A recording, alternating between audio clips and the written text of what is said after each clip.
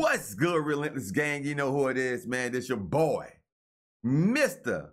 Green Screen Relentless Lex. Yes, Sirski. So, man, I decided to bring out the green screen. It was in my closet. I said, you know what? I forgot I had a green screen. So I said, let's try to spice it up a little bit. Change the look up a little bit. So I want you guys to comment down below and let me know how y'all liking the green screen. Do y'all prefer it this way for the videos, or me bigger in the video, smaller in the corner without the green screen? Comment down below and let me know which one you guys prefer. All right? All right. So, but for now, let's get to the spicy. We got Maya revealing why she disappeared from the spotlight and talks about Jay-Z's affair rumors. Wow. Spicy. Every day, whether it be in the industry or not, mentally, emotionally, sexually, financially, there can be power plays and ultimatums given for the people that hold the power. But it must be hard dealing with all the beehive coming at you. I don't have anybody coming at me, but I know what I'm not guilty of. Oh, of course. But do you think Beyonce might say things or sing things just to stir up publicity for a new album, or? I can't really speak on what other... The iconic 90s R&B singer Maya is breaking her silence on her sudden disappearance from the spotlight and those long-standing rumors about her alleged affair with Jay-Z. Maya decided to shut down all the wild narratives that have been attached to her name, and she also spoke about the dark side of the entertainment industry and how you can get blackballed for having morals and principles. And while Maya kept it classy as always and didn't trash anyone, fans understood loud and clear the message behind her words, and they're saying the only reason Maya is not the huge superstar she deserves to be is because she refused to sell her soul and join the ranks of the industry gatekeepers. But what exactly did Maya reveal about her disappearance from the spotlight? Was she really blackballed for refusing to bow down to certain industry figures? Let's get into it.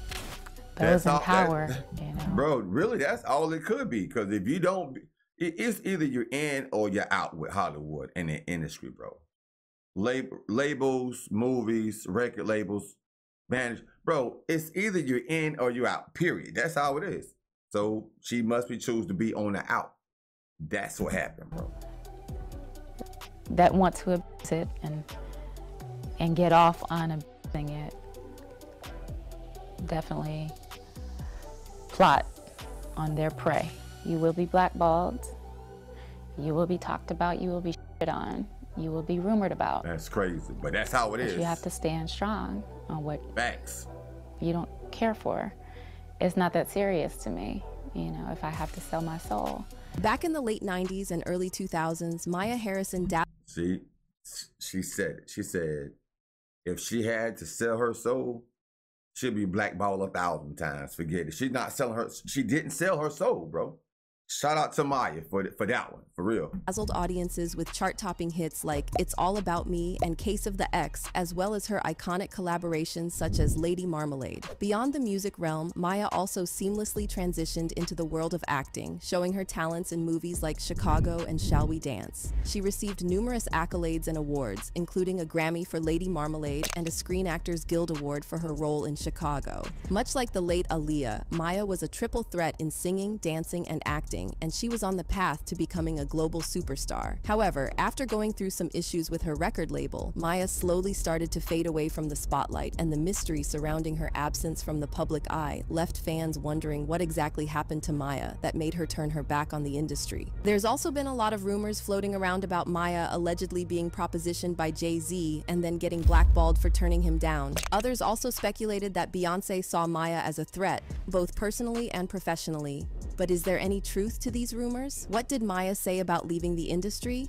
Well, let's start with Maya's decision to part ways with mainstream record labels and become an independent artist. Maya was initially signed to Interscope Records, and Interscope wanted to market Maya as their main female R&B artist, competing with the likes of Aaliyah, Brandy, and Monica. Maya's self-titled album was released in 1998, and it was a huge success, going platinum and selling 2 million copies worldwide. Maya started collaborating on hit singles with artists like Missy Elliott, Babyface, Diane Warren, Drew Hill, Christina Aguilera, Lil' Kim, and Pink.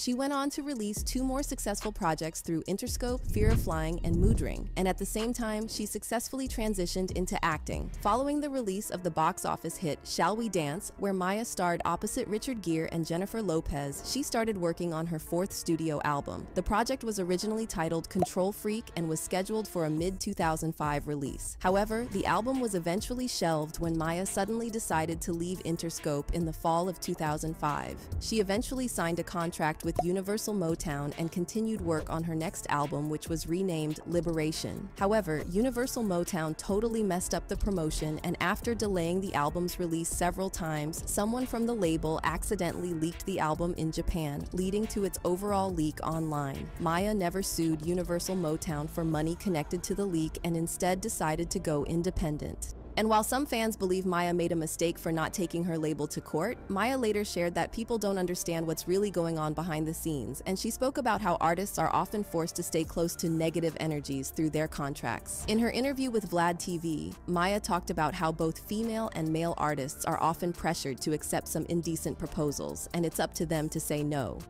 There can be power plays and ultimatums given for the people that hold the power, whether that be toward a female or male artist. And you have to not be desperate. You have to be willing to say, I'm good. You, and walk away. Maya also explained how many artists become part of the industry before they've figured out who they are as a person, and that's why they're easy targets for those in power. You must protect your space, but you don't necessarily know what the agenda is behind someone speaking down to you, at you, etc. There are horrible things that happen every day, whether it be in the industry or not, mentally, emotionally, sexually, financially. And you have to break down your value. You really have to assess that and your standards. And it's very difficult if you don't know it, if you can't identify it regarding what's coming at you. And that takes some time to maybe step away if you walked into this game not knowing who you are. If you start early in any game without knowing who you are and being solid in some type of foundation, it's very dangerous. According to Maya, those who hold the power get off on using that power in a negative way, and that's what makes the industry so dangerous, especially for young people who are so focused on making it that they don't see what they're compromising in exchange for success. Those in power, that want to use it and get off on abusing it, definitely plot on their prey, and you have to be willing to sacrifice anything that you think you might benefit from, a career, etc., and say no, period. And when asked how she managed to stay away from those negative energies, Maya said she simply said no and walked away. However, she also hinted that saying no to certain individuals is the reason why she ended up being blackballed and having her name dragged through the mud. How did you stay so guarded within your career? This is what I did. I said, no, I'm good, thank you. No, thank you. Okay, so sometimes that doesn't translate as far as what you are allowed to have, what you have access to. You will be blackballed, you will be talked about, you will be on, you will be rumored about. But you have to stand strong on what you don't care for. It's not that serious to me, if I have to sell my soul. I understand that I might have sacrificed something in the physical world, but the spiritual world is not worth it. You're okay. You don't need to do anything. What you need to do is protect every part of your life, your spirit especially, because everything else is connected to that. There are some people, not everyone, that have huge egos, and awful mindsets towards men, towards women, towards people. So, cause she said, that sounds like Jay-Z, bro. That sounds like she talking about Jigga Man, for real. And it's very difficult to be around. It's just very difficult. And the way they define success is not your idea of success. Speaking of having her name dragged through the mud, years ago, rumors started circulating that Maya had a relationship with Jay-Z after they collaborated on the remix of her hit song Best of Me, which came out in 2000. Producer Tone, one half of the producer duo, the Tark Masters, who worked on Best of Me, told Complex in 2012 that Jay-Z didn't like Maya's vibe, and apparently he felt like she wasn't grateful enough. Tone said, "Jay looked at her like, I'm about to rap on your record. You're about to have a hit, and I don't think you really appreciate it." According to Tone, Jay left the studio annoyed, and the producers then told Maya, "Yo Maya, Jay wants to do the record, but he feels like you're not even giving him any love, like no thank you or none of that." Jay-Z later came back and finished the song. However, there's been a lot of speculation around this incident, and word on the street is that Jay, who is 10 years older than Maya, allegedly tried to make a move on her and she shut him down. And because of this, they reportedly tried to paint Maya as ungrateful and spoiled. Now fast forward to 2014 when reports started So that's the same way that Tyler Perry is trying to do Monique, right?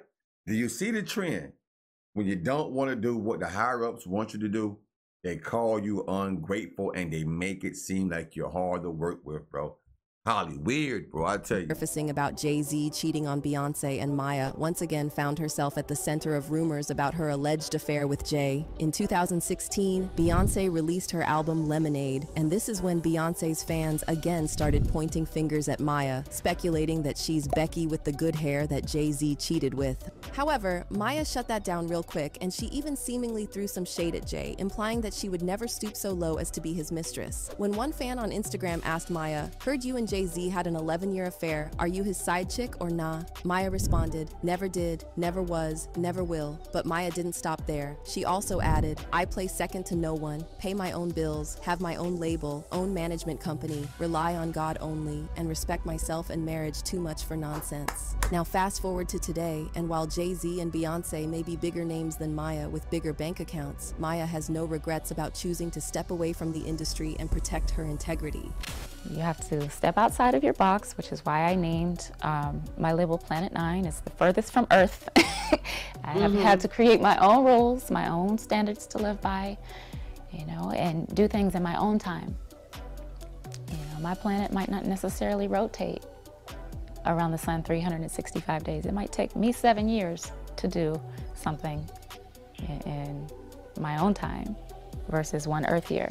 But I have to put myself in a completely different world and environment just to function and stay good, stay alive, you know, and stay happy. And this attitude is the reason Maya still enjoys respect and admiration from fans all over the world who are praising her for choosing her principles over fame and material possessions. One fan wrote, "She's giving just enough for people to catch what she's throwing out, but still knows not to say too much. I love how she carries herself as a woman with powerful standards and never folded to the people that have fake perceived power. She was willing to sacrifice her career and getting the proper push to keep her standards, and she does it in such a classy way. This is a woman that was raised right. I respect her for going independent and having morals in an industry full of wolves." Thanks. And another person added, "Moral of the story is keep your integrity. Never sell yourself for anything and ultimately know your worth. I'm so happy for Maya. A peace of mind is a beautiful thing." But how do you feel about Maya's career path and her comments on the industry? Do you think she was really blackballed?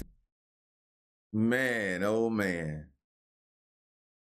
All right, Maya, shout out to Maya, man, for not taking the oath and for having the integrity that she have by herself, bro.